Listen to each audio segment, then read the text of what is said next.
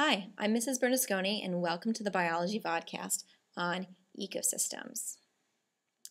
In this vodcast, we're going to be talking about the central concept to ecosystems, and that key idea is the fact that energy flows through an ecosystem. That is, it moves in one direction. We need a constant input of energy in order for life to continue on this planet. On the other hand, we're also going to talk about trophic levels and how matter moves through an ecosystem.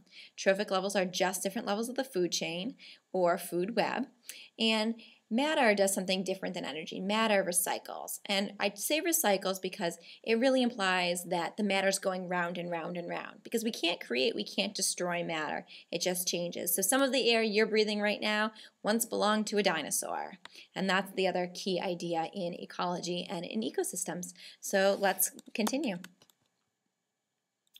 Energy flow is going to be one way through our ecosystem. Now, where does most of our energy come from?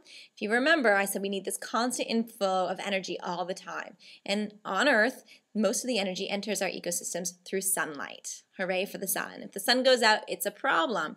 Now, that light enters as solar energy, and unfortunately for you and I, we can't actually use it. We need something to harness that solar energy. Any ideas? That's right, photosynthesis and producers. They're going to harness that solar energy for us. We'll talk about that in just a moment.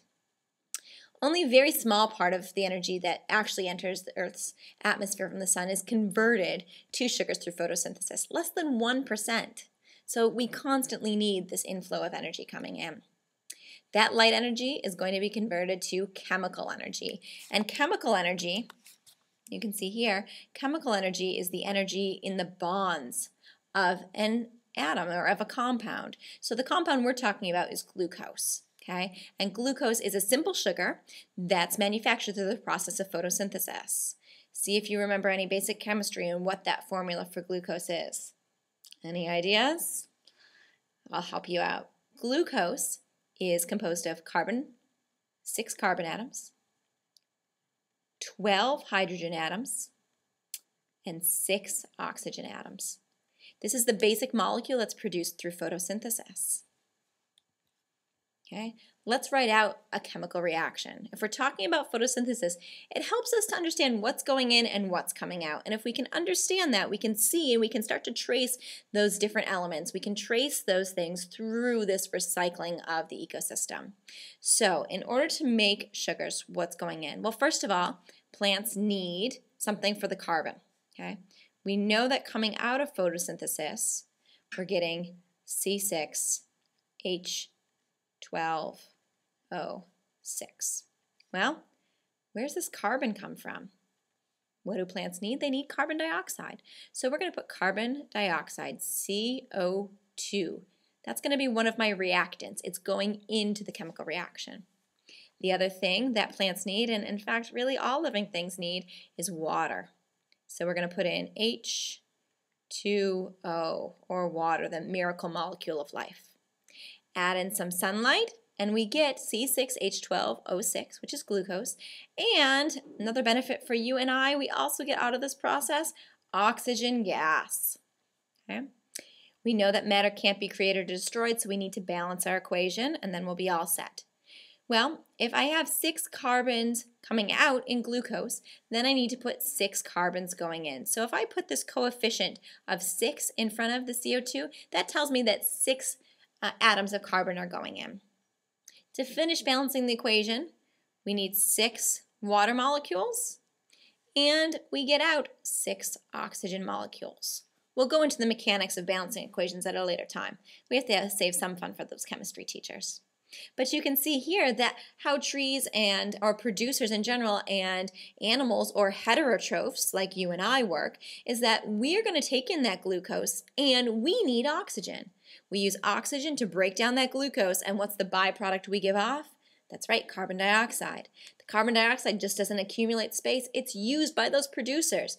Producers use the carbon dioxide, they use some water, they give back glucose and oxygen, and it goes round and round and round. Energy flow through the ecosystem is one way. And the sugars that are going to be burned, the actual energy that's in those sugars. We're not talking about the atoms now, we're talking about the energy. Make sure that you keep those two things straight. The energy that's in those gets burned to run the consumer's metabolism. Your metabolism is how you process that energy and then use it. Okay? The atoms stay there, but the energy is getting used. And you use the vast majority of the food you eat every day. Otherwise, you wouldn't need to eat, or you'd continually putting on the weight of all of that combined food you eat every day. You're burning most of it off. In fact, you're burning off about 90% of it. The remaining small portion, that 10%, goes into repair your tissues, make things, fix different cells, all of that. Okay? When you consume that food and are burning it to do work, some of that energy escapes as heat. Okay? We can change the state of the energy, but it's still moving in one direction. So when you're doing an intense workout, you're producing a lot of heat, and you can feel it a lot then, right? A lot of the energy we consume as mammals goes into maintaining our body temperature, and that gets radiated out through our skin to the environment. Tragic thing about heat, though, once energy gets transformed into heat, you can't reclaim it. You can't soak it back up. You can't harness it again to make it do work in your body. So once your energy gets used and then transfers into heat, it's gone. The only way to get more energy is to take it back in. So again, once that energy has been used, it's no longer available for reuse by that organism or by any other organism for that matter. You need this constant input of energy. And that input of energy, again, the bottom line is that it's coming from the sun. In rare cases, it might be coming from some other chemical. We call the harnessing of solar energy photosynthesis. On the other hand, if we're using a form of energy from any other location, we'll call it chemosynthesis. And chemosynthesis is essentially the same idea, but now we are using chemicals in order to manufacture the energy. All right, we've talked about one way that energy moves through an ecosystem. Now let's consider the food chain. The food chain is serving two purposes again. We're moving matter because when you eat that steak, you're consuming the atoms and the elements inside of it. But the big reason you're eating that is to get the energy out of those molecules, to consume that energy, to use it for the things your body needs. So the way that the energy really progresses through an ecosystem is through a food chain. Okay? And food chains are made up of anywhere from about 4 to 5 different trophic levels. Oceanic food chains tend to be a little bit shorter. Terrestrial or land food chains can be a little bit longer. But the one thing that all food chains have in common is that they all have to begin with a producer. The producer is harnessing that solar energy or that chemical energy and making it into a usable form. Another word we give for producers is autotrophs. These autotrophs and producers have the ability to make their own food. So photoautotrophs, okay, use sunlight to make their own food. A couple examples. Can you think of some? Plants, photosynthetic algae, photosynthetic bacteria. These are all examples of producers. Chemoautotrophs, and again, look at the prefix here. Chemo, they're using chemicals to manufacture their own food, inorganic compounds. Okay, and some examples of those. We have sulfur bacteria in those deep sea vents, and we'll watch some of those great videos that are available of those black smokers. Ecosystems that exist in the deep sea purely based on the chemicals that are coming up through these rifts in the seafloor. We have over here a real basic food chain. Okay, so we start with our producers. Okay, and then we have a series of consumers. We have our primary or first level consumers, our secondary consumers, tertiary or a third level consumers, and in some cases we can get all the way up to a fourth level consumer. Okay? As we proceed up each level in the food chain, the animals tend to get larger and their energy demands tend to get more and more. And we remember here, energy flows, so we're moving from those producers to the first level consumers, second and third and fourth and so on. Another term we might use to describe these consumers is heterotroph. So consumers are these heterotrophs. They have to get all of their nutrients by consuming other organisms. They're not so fortunate that they can go soak up some solar rays and get a full belly in the process. They have to eat other organisms. Primary consumers are the only ones that are eating our producers. If you eat producers, you are considered a primary consumer. Another way for something that only eats producers, another word to describe it, is herbivore. Okay, an herbivore eats only those producers. Herbivores eat producers. They're plant eaters. Secondary consumers are eating the primary consumers. Okay, sometimes the producers as well. So if they're eating just the primary consumers, we're going to call them carnivores. Okay, if they eat and consume from both these levels, so if this mouse here eats not only the cricket, but also eats the plant, we'd consider it an omnivore, something that consumes both meat and plant material. Okay. Last but not least, the great equalizer, fungi. What happens to all this material? It goes up and up and up, but eventually it has to get decomposed. And the great equalizer that consumes all things, no matter how high or how low you are on the food chain, are our decomposers. And fungi like this one here are a great example of a decomposer. So this mushroom, which is the reproductive part of the fungus, actually has all these hyphae extended down here into this rotting log, all these little tendrils coming off of all of these mushrooms. And these hyphae are penetrating into the log and they're digesting it and breaking it down. And eventually, given enough time, all of these materials will get broken down and returned into the soil. That's why we say soil is both biotic and abiotic, because the biotic part is coming from these decomposers, chomping all this stuff and returning it to the soil. Without decomposers, all this dead material will just accumulate and accumulate and accumulate in the planet. So these are a really, really important part of the food chain, and they're able to consume on all levels. Okay. Decomposers, they're getting their energy by breaking down dead or dying matter into inorganic compounds. So our decomposers, fungi and bacteria are both great examples of these.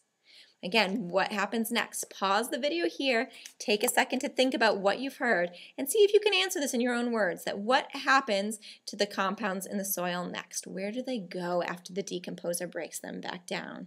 If you're having trouble, go back to that main idea, that energy flows, but the matter recycles. See if you can fill that in your own words.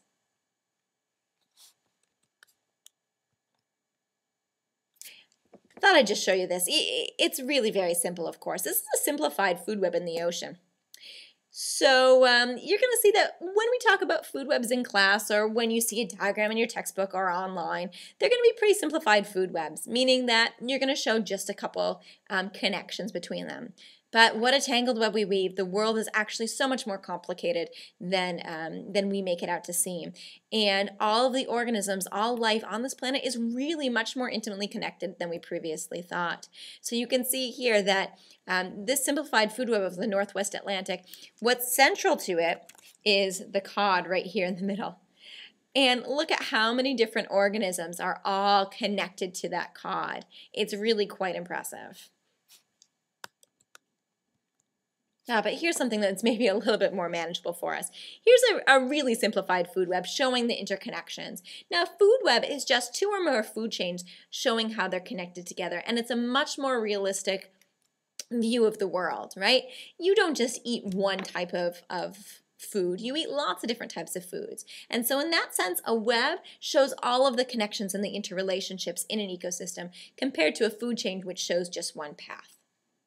Now, depending on the path you follow, an organism might be considered a primary consumer or even a secondary consumer. So let's do a little bit of practice with this. So in this picture here, it says at what trophic level is the cricket that eats the plants? So let's follow this food web for a minute. Our plants here are our producers. Then if I'm going to the cricket, which eats the plants, if I follow my path, the cricket is the first stop on this food chain. So the cricket is a primary or a first level consumer.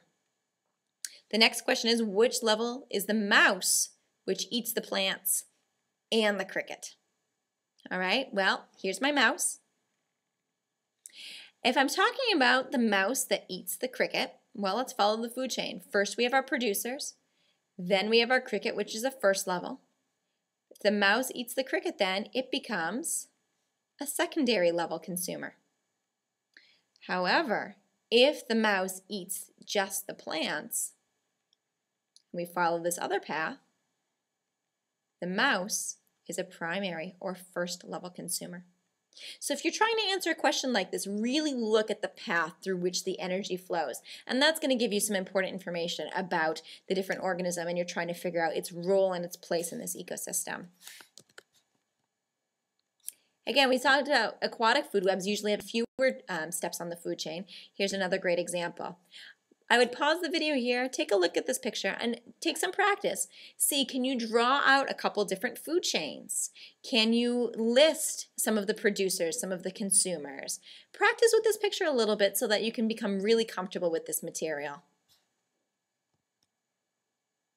Last but not least, the final thing I want to mention in here is that food webs and trophic levels, the organisms that live in these, are really more connected than we might think at first glance. And you can have both positive and negative interactions going on in a food web. A negative interaction having a reduction on the population, like predator and prey, right? Predators are going to have a direct negative effect on their prey. Well, what's that mean? Well, the predator is going to eat the prey. In this case here, we have this beautiful lynx, which is chasing a snowshoe hare.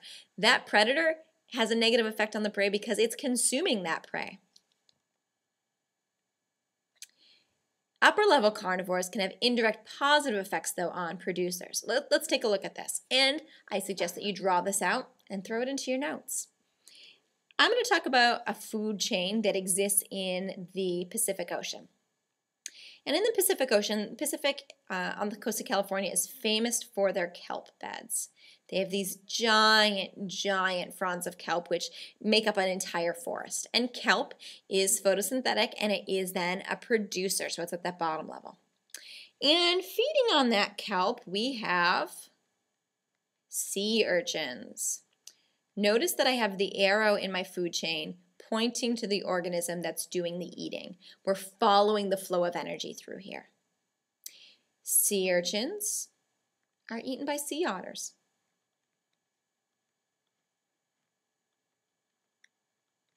Now, from looking at this picture, you think, well, sea otters obviously have effect on sea urchins, but what effect could they possibly have on the kelp? They have an indirect effect on that producer, that kelp.